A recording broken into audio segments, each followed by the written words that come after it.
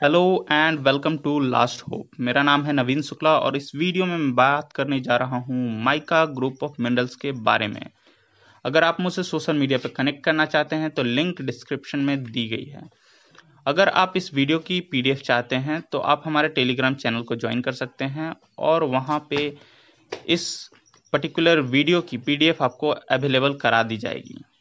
Let's start mica group of minerals. इस video में मैं प्रिसाइजली बात करने जा रहा हूँ माइका ग्रुप ऑफ मिनरल्स के बारे में।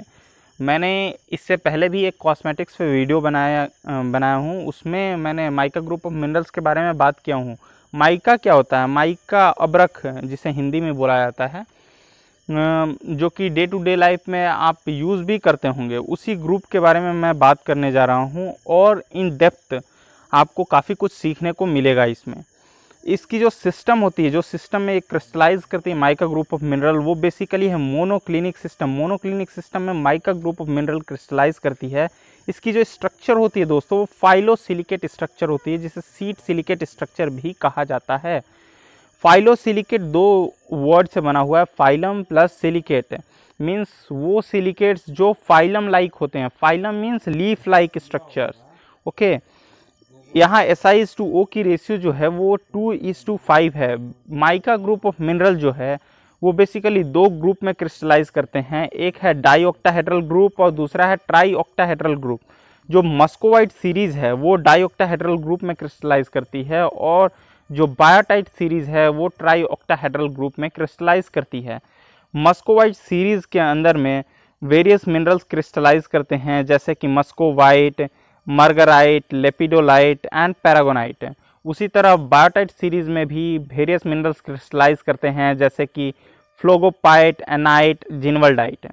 ठीक, तो दोस्तों यहाँ क्वेश्चन ऐसे आता है एग्जाम में कि which of the following minerals is lithium rich mica. तो लिथियम रिच अगर पूछ दिया तो यहाँ अगर ऑप्शन में दे दिया है कि मस्कोवाइट, मार्गराइट, लेपिडोलाइट, पैरागोनाइट, तो आप डायरेक्टली इसके केमिकल फॉर्मूला अगर याद है तो यहाँ Li है, मीन्स ये लिथियम रिच माइका है। तो आप आंसर में बोल सकते हैं लेपिडोलाइट।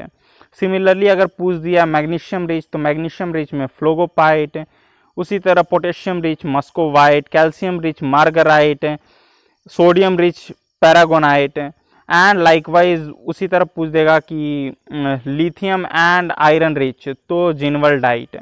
और ये वेरियस एग्जाम में बार बार क्वेश्चन आते रहता है इस टाइप से।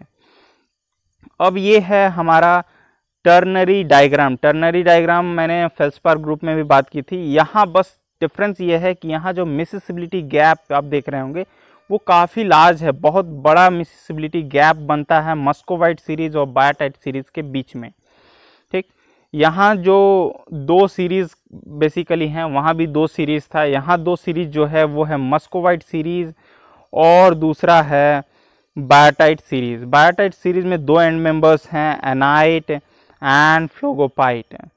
ओके, नेक्स्ट है फिजिकल प्रॉपर्टीज़ की बात करें अगर हम माइका ग्रुप की, तो इसकी जो कलर होती है, बायोटाइट की जो कलर होती है डार्क कलर होती है। इसके अलावा जितने भी माइका ग्रुप हैं वो मोस्टली लाइट कलर होते हैं। इनकी जो स्ट्रिक होती है दोस्तों वाइट होती है। स्ट्रिक मैंने लास्ट वीडियो में भी बताया था। स्ट्रिक क्या होता है? Powder of any minerals. अगर किसी भी मिनरल को अगर पाउडर बनाया जाए and that is the streak, तो स्ट्रिक जो होती है माइका की वो वाइट होती है। लस्चर क्या होगी? लस्चर पर्ली होगी। पर्ली मीन्स मोती जैसा लस्चर होगा, हार्डनेस फ्री होगी। क्लीवेज जो है बेसल क्लीवेज है 001, बर्ड आई क्लीवेज भी इसको कहते हैं। फ्रैक्चर है कॉन्कॉइडल्स। Specific gravity 2.8 to 3.1। Specific gravity क्या होता है? तो स्पेसिफिक ग्रेविटी जो है उसको अभी के लिए समझ लीजिए कि वो डेंसिटी के इक्विवेलेंट होता है। अगर डेंसिटी को हम देखें 4 डिग्री सेल्सियस पे जो वाटर की डेंसिटी होती है that is equivalent to specific gravity of water at 4 degree Celsius. तो ये जो माइका ग्रुप ऑफ मिनरल्स हैं उनकी जो स्पेसिफिक ग्रेविटी होती है वो 2.8 to 3.1 वेरी करती है।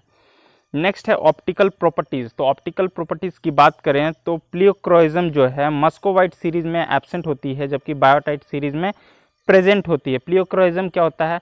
तो चेंज ऑफ कलर्स। जब हम स्टेज पे माइका ग्रुप ऑफ मिनरल्स को रखें, जैसे कि मस्कोवाइट रखें या बायोटाइट रखें, और जब स्टेज को रोटेट करेंगे तो बायोटाइट सीरीज में क्या होगा कि चेंज इन कलर हमको देखने को मिलेगा, जबकि मस्कोवाइट सीरीज में ऐसा कुछ नहीं मिलेगा।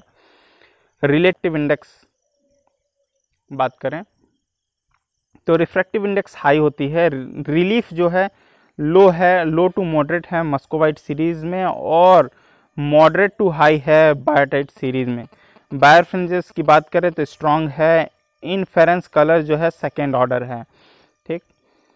बाई एक्सियल नेगेटिव होते हैं, और एक्सटेंशन जो है स्ट्रेट है। एक्सटेंशन क्या है, तो एक्सटेंशन होता है कि जब हम किसी भी मिनरल्स को स्टेज पे रखें, माइक्रोस्कोप के स्टेज पे रखें और रोटेट करेंगे, तो क्या होगा कि मिनरल्स किसी खास एंगल पे जाके गायब हो जाएगा, एक्सटिंक्ट कर जाएगा, then that is the extinction, ठीक। तो पर्टिकुलरली कुछ एंगल होता है कि जितने एंगल पे जाके कुछ मिनरल्स एक्सटिंक्ट कर गया, तो यहाँ मिनरल्स जो है मस्कोवाइट सीरीज में, muscovite series and biotite series both में, माइका ग्रुप में वो स्ट्रेट एक्सटेंशन शो करता है। उसी तरह हम क्वार्ट्ज की जैसे बात करें तो वेवी एक्सटेंशन शो करता है, तो यहाँ स्ट्रेट एक्सटेंशन है या पैरेलल एक्सटेंशन है। अब अकरेंस, तो muscovite is more common then biotite. ये तो बात आप ध्यान में रख लीजिए कि मस्कोवाइट जो है वो ज़्यादा कॉमन है बायोटाइट के मुकाबले, मगर दोनों जो है वाइड वैरायटी में मिलेगा आपको, इग्नियस में भी मिलेगा और मेटामॉर्फिक रॉक में भी मिलेगा। माइका ग्रुप ऑफ मिनरल्स जो होते हैं वो बेसिकली रिएक्ट करते हैं जब उनको वेदर मीन्स आप अगर एक्सपोज करके ऐसे ही रख दिए कहीं, तो जब उसकी वेदरिंग होगी तो वो क्ले और दूसरे मिनरल्स में कन्वर्ट हो जाते हैं। यही कारण है कि मस्कोवाइट या बायोटाइट सीरीज के जो भी मिनरल्स हैं वो क्या होते हैं कि आपको सेडिमेंट्री में नहीं मिलेंगे, सेडिमेंट्री रॉक में नहीं मिलेंगे, मीन्स मिलेंगे बहुत कम मिलेंगे, माइनर अमाउंट में मिलेंगे। मोस्टली अगर मिलेंगे तो इग्नियस और मेटामॉर्फिक रॉक में मिलेंगे। Muscovite is found in silicic igneous rock. Muscovite जो है वो सिलिसिक इग्नियस रॉक में मिलता है। अगर आपको बोवेन रिएक्शन सीरीज याद होगा तो बोवेन रिएक्शन सीरीज में आप एक कंटिन्यूअस सीरीज और दूसरी डिसकंटिन्यूअस सीरीज देखते होंगे। तो कंटिन्यूअस सीरीज और डिसकंटिन्यूअस सीरीज बोथ जब आप देख रहे हैं तो नीचे में रेसिड्यूअल भी ग्रुप है, तो रेसिड्यूअल में जो है उसमें मस्कोवाइट होती है, ठीक। तो मस्कोवाइट नीचे है, मीन्स ऊपर से नीचे की तरफ आप जब बोवेन रिएक्शन सीरीज में बढ़ेंगे तो क्या होगा कि जो भी आपका मिनरल होगा वो मोर सिलिसिक होगा, मीन्स मोर सिलिका रिच होते जाएगा। तो जो मस्कोवाइट है सिंस वो नीचे लाई करता है, मीन्स ये मोर सिलिका रिच है, तो इसीलिए वो मोस्टली सिलिसिक इग्नियस रॉक में मिलेगा आपको, मीन्स ग्रेनाइट में, और less common in the mafic rock. तो हो सकता है क्या आपको कि मैफिक मिनरल ऊपर होता है, सिलिसिक नीचे है, तो मैफिक मिनरल्स में बहुत कम ही मिलेगा, ठीक, और इंटरमीडिएट में भी बहुत कम मिलेगा। वहीं बायोटाइट सीरीज जो है वो बायोटाइट क्या है ऊपर में मिलेगा रिलेटिवली, तो वो मैफिक कंपोजिशन में ज़्यादा मिलेगा, ग्रेनाइटिक रॉक से मैफिक तक मिलेगा, जबकि सिलिसिक में बहुत ही कम मिलेगा। अब बात करें डिस्ट्रीब्यूशन की, तो कहाँ कहाँ मिलेगा ये, तो आंध्र प्रदेश, इंडिया की बात करें पहले तो इंडिया ये है अपना प्यारा भारत, तो इंडिया में बहुत जगह माइका का डिपॉजिट है। तो उसमें हम सबसे पहले बात करें तो आंध्र प्रदेश कहाँ है आपको, तो ये देखिए ये this is bay of Bengal, और यहाँ से इस जगह आइए तो ये है आंध्र प्रदेश। तो आंध्र प्रदेश की हम एक अच्छी मैप देख लें तो ये है आंध्र प्रदेश, और आंध्र प्रदेश में निलोर जो है, यहाँ निलोर माइका बेल्ट बहुत ही फेमस है। अब बात करें बिहार की, तो बिहार कहाँ है, तो ये देखिए इंडिया का मैप, और यहाँ है बिहार, दिस इज़ बिहार। बिहार का एक अच्छा मैप देखते हैं, ये बिहार है। बिहार में आपको मिलेगा कहाँ, तो दिस इज़ गया से लेके आपको गया, मुंगेर, भागलपुर, ये सारे एरियाज़ में आपको माइका मिलेगा। नेक्स्ट है आपको झारखंड में आपको कहाँ मिलेगा, तो झारखंड में मिलेगा आपको हजारीबाग, कोडरमा, ठीक, इधर आपको माइका का डिपॉजिट मिलेगा। कोडरमा माइका बेल्ट बेसिकली इसको बोला जाता है। झुमरी तलैया के आसपास के एरियाज़ में आप जाइएगा तो उधर आपको कोडरमा के, तो वहाँ आपको माइका रोड पे ऐसे ही मिलेगा। नेक्स्ट है कर्नाटक में आपको कहाँ मिलेगा, तो this is Bengaluru and this is Mangaluru. इसी के बीच में आइए तो यहाँ से लेके नीचे तक मैसूर तक ये पूरा माइका डिपॉजिट है। ओके, नेक्स्ट है राजस्थान। राजस्थान में आपको कहाँ मिलेगा, तो उदयपुर टू जयपुर, ये रास्ते में आपको माइका का डिपॉजिट मिल जाएगा। Next is waste Bengal. Waste Bengal आपको देखिए कहाँ है, पहले आपको एक मैप में दिखा देता हूँ। दिस इज़ इंडियाज़ मैप, और ये देखिए झारखंड के बगल में जस्ट वेस्ट बंगाल है। ठीक, तो वेस्ट बंगाल से जो झारखंड वाला पोर्शन है सटा हुआ, ओके, तो वहाँ आपको दो डिस्ट्रिक्ट है, एक पुरुलिया और दूसरा बंकुरा। तो पुरुलिया और बंकुरा डिस्ट्रिक्ट में आपको माइका डिपॉजिट मिल जाएगा। आशा करता हूँ कि इस वीडियो में आपको काफ़ी कुछ सीखने को मिला होगा। Thanks for listening and as always God bless you all.